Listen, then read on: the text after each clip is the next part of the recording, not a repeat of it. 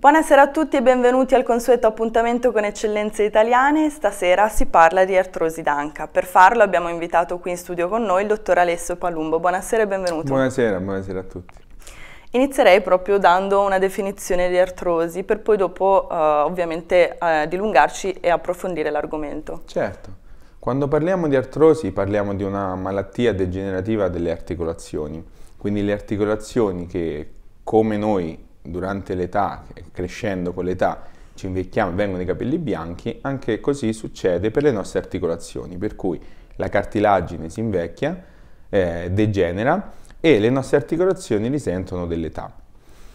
Quando si arriva a delle fasi in cui inizia a diventare sintomatica l'artrosi, iniziano ad essere necessari dei trattamenti per poter gestire questo tipo di patologia degenerativa prima di arrivare alla fatidica soluzione che è quella protesica, cioè di sostituzione dell'articolazione stessa. Quindi non è necessario passare subito alla Diciamo che quando uno sente chirurgica. parlare di artrosi pensa subito, oddio, devo fare la protesi, ma Infatti non è sempre così. Per fortuna oggi abbiamo delle armi a nostra disposizione che ci permettono di poter allungare la vita delle nostre articolazioni prima di arrivare all'intervento che sarà poi la soluzione definitiva per poter sostituire le articolazioni. Possiamo vedere infatti come, oggi parliamo di artrosi d'anca, quindi dell'articolazione che si chiama coxofemorale, come primi trattamenti conservativi possiamo utilizzare le infiltrazioni nell'articolazione stessa, che possono essere al giorno d'oggi di diversi tipi. Iniziamo con le infiltrazioni con l'acido ialuronico, che è come mettere un olio nel nostro motore, nella nostra articolazione, che permette all'articolazione di lavorare meglio e di non affaticarsi più del normale. In questa maniera evitiamo che si possa infiammare in maniera troppo rapida. Quando questo tipo di infiltrazioni non funzionano, abbiamo delle altre armi da poter utilizzare. Esistono delle infiltrazioni fatte con il nostro sangue, si chiama PRP, che sono delle infiltrazioni di ultima generazione, che non ricreano la cartilagine, come uno possa pensare che ricrea il tessuto cartilagineo in sé per sé, ma crea una sorta di tessuto fibrotico che va a sostituire quella che è la nostra cartilagine naturale, ma che permette di allungare la vita di un'articolazione ed evitare quindi questo attrito che porta a un'infiammazione costante dell'articolazione. Quindi ci sono diversi tipi di infiltrazioni che sì, si possono utilizzare in base, immagino, al grado di artrosi e sono degli step. Okay. Cioè prima di arrivare alla protesi abbiamo questa possibilità di fare degli step per vedere se riusciamo a gestire questo tipo di patologia mediante questo tipo di trattamento. Molte persone riescono ad andare avanti tantissimi anni con questo tipo di trattamento prima di arrivare alla fatidica protesi, però permette di poter allungare la vita di un'articolazione soprattutto quando la sintomatologia inizia anche in età molto precoci. Esistono delle conformazioni dell'anca che possono portare a un'artrosi, a una degenerazione della cartilagine un po' più rapidamente del previsto. Quindi prima dei, diciamo che le protesi d'anca si cercano di fare 65-70 anni, però ci sono, da noi capita in ambulatorio, gente già a 45-50 anni che per una conformazione dell'anca iniziano ad avere della sintomatologia a livello dell'anca. Però il problema è che quando questo non funziona, la soluzione è dover fare la protesi. Chirurgico. Oggi fare una protesi d'anca non è più come tanti anni fa che si pensava che fare una protesi d'anca era un intervento lunghissimo, con un recupero lunghissimo. Ormai fare la protesi d'anca è un intervento standardizzato. Possiamo vedere dalle immagini che vediamo come delle artrosi molto avanzate, ormai con delle protesi di sostituzione, riescono a riprendere la normale vita quotidiana. Oggi si utilizzano delle vie d'accesso anche mini invasive, per cui facciamo questo tipo di intervento con un'incisione di 7-8 cm la nostra via d'accesso permette di poter mettere il paziente il giorno dopo già seduto e far fare i primi passi. Cosa importantissima, perché l'allettamento, diciamo, non aiuta il recupero post-operatorio del paziente stesso. Quanto dura il recupero post-operatorio nell'effettivo? Il recupero post-operatorio, guardi, normalmente nelle prime 48 ore il paziente riprende la deambulazione per i primi passi. Sì, nelle prime 48 ore lo mettiamo già in piedi e fa i primi passi. Poi normalmente per tornare a fare le normali attività quotidiane servono quei 3 mesi per poter far stabilizzare l'anca e riprendere il normale tono muscolare. Quindi è consigliabile anche fare la fisioterapia, riabilitazione? Assolutamente. I primi 3 mesi saranno quelli cruciali, quelli più importanti per poter poi tornare a fare la normale attività.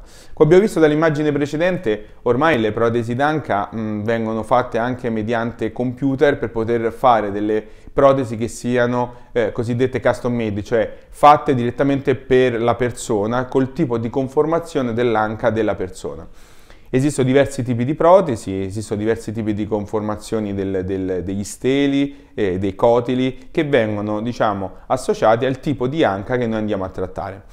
Quindi diciamo che grazie alle tecnologie si può effettuare un'operazione che sia esattamente cucita sul paziente. Proprio a pennello, fatta proprio per il paziente, fatti con il tipo di protesi, il miglior stelo possibile applicabile a quel tipo di femore, e quindi consentire di ricostruire l'anatomia nel miglior modo possibile. Ma dopo un intervento di questa portata, di questo tipo, è possibile poi tornare a fare anche attività fisica, sport, qualcosa di più della quotidianità? Molte persone ci chiedono se posso tornare a fare sport, soprattutto giovani che si trovano a dover affrontare una patologia del genere in età molto precoce, ecco. Diciamo che con la protesi d'anca si può tornare a fare sport. Non è consigliabile sport da contatto, rugby, calcio o sport del genere, però molte persone tornano in bicicletta a fare nuoto, golf, tennis, quindi si torna a fare una vita che è normale, quindi che permette di recuperare quelle che erano le attività prima di avere la patologia e di poterle affrontare nella maniera migliore anche dopo l'intervento. Certo, quindi in maniera graduale riprendere. In maniera graduale tornare a fare la normale attività. Ormai questo tipo di interventi sono stati standardizzati, come dicevo precedentemente, quindi la durata di un intervento sono 40 minuti, 50 minuti, quindi ormai è un intervento standardizzato. Per cui anche il tipo di accesso che viene utilizzato non vengono diciamo, incisi dei muscoli che possono rimetterci un po' più di tempo a guarire, ma nel nostro accesso che utilizziamo noi utilizziamo un minimo sindacale di muscolo che ci serve per poter accedere all'articolazione, ma il giorno dopo già iniziamo a fare i primi passi, ecco. Fantastico. Se dovesse dare un messaggio a chi ci sta guardando che insomma soffre di artrosi d'anca e di non spaventarsi, che ormai l'artrosi d'anca è una patologia che possiamo gestire, che abbiamo diverse armi a nostra disposizione, di cercare di non arrivare all'ultimo, perché mettere mano su un qualcosa che ormai è andato molto avanti è sempre più complicato che metterlo precedentemente. Quindi se uno inizia a avere sintomatologia o limitazioni funzionali nelle attività quotidiane, rivolgersi all'ortopedico, perché abbiamo delle armi per poter affrontare questo tipo di patologia prima di arrivare a dover fare una protesi. Ecco, prima di chiudere devo togliermi qualche curiosità, per esempio sul dolore che si avverte prima di ricondurlo all'artrosi, cioè che tipo di dolore è? Come si fa a capire? Il fastidio si ha soprattutto un dolore di tipo inguinale, un dolore che aumenta allo stare tanto tempo in piedi. Quindi più in piedi più in piedi, sì. Poi stare seduti con le gambe molto diciamo accavallate o accovacciate su se stessi può esacerbare questo tipo di dolore o iniziare a dare una sintomatologia perché uno diventa impaziente e si deve alzare, ecco. Quindi già questi sono piccoli accorgimenti che uno può avere e già da lì può farsi un'idea di avere un po' di fastidio all'anca. Insomma, di farsi controllare giustamente. Potrebbe essere utile fare una radiografia, ecco. Giustamente. Ultima domanda e curiosità che mi è rimasta, le tipologie di infiltrazioni che sono diverse, sì, no? sono diverse. E si possono anche, diciamo, non sovrapporre, però io posso partire con una per poi arrivare... si comincia con degli step, cioè nello stato iniziale si comincia con l'acido ialuronico che è un lubrificante, è come mettere l'olio nel motore. Se quello ha beneficio si può ripetere a distanza di 6 mesi e uno va avanti anche 2 volte l'anno a rifare il ciclo finché ha effetto questo tipo di trattamento. Quando questo non ha effetto si passa, diciamo, alla fase successiva, a utilizzare delle infiltrazioni che possono dare dei risultati, diciamo, più grandi a differenza dell'acido ialuronico, che sono i fattori di crescita, cioè presi dal sangue del nostro corpo, anche se in letteratura è dimostrato che soltanto il 70% dei pazienti hanno un beneficio vero, l'altro 30% non ha beneficio, ma perché probabilmente il tipo di artrosi, il grado di artrosi non permette di essere, non risponde a questo tipo di trattamento. Attualmente abbiamo anche un altro tipo di infiltrazione che è con il grasso addominale, per cui si può prelevare del grasso addominale e infiltrarlo nell'articolazione, in maniera da creare un cuscinetto che possa impedire l'attrito tra le ossa. Diciamo, questo va valutato in base al tipo di paziente che abbiamo di fronte, certo, al tipo di artrosi che abbiamo, ma abbiamo delle armi. Fino a poco tempo fa non avevamo poco, avevamo il dolore, antinfiammatori e protesi. Oggi abbiamo delle armi. Non tutte hanno una soluzione, non in tutti i pazienti hanno la stessa soluzione, ma possiamo iniziare ad affrontare il tipo di trattamento con delle armi che sono, diciamo, valide. Ecco. Fantastico, davvero fantastico. Ecco, se volessimo contattarla, questi sono i riferimenti, un sito web, la mail e anche un telefono per i nostri ascoltatori che se hanno necessità e iniziano ad avere fastidio all'anca possono contattarmi. Direttamente.